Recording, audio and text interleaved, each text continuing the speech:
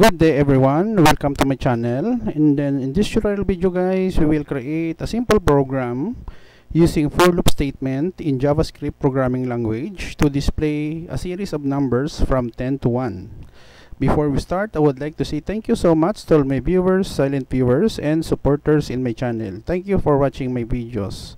If you are new with my channel and then you like this video, please hit the like button. Don't forget to share and please support my channel guys by clicking the subscribe button. So let's get started.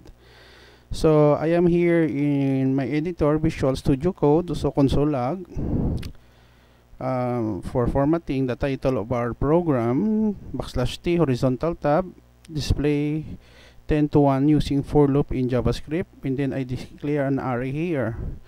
To be specific, the array is the variable, and then we have one-dimensional statement using for loop statement for I equals 10, I greater than equals 1, the condition is true, decrement, and then array push 1. It will display a series of numbers in descending order 10, 9, 8, 7, 6, 5, 4, 3, 2, 1, and then this one will display using the join. This one console log and a program which informs the user that the program has been ended, and then console log for next line. Don't worry guys, because I will put a link in the video description where you can download the complete source code for free in my websites. Okay, let us go to the terminal window, select new terminal in Visual Studio Code, and then here we can type node space index.js to execute our program. Press the enter key from our keyboard.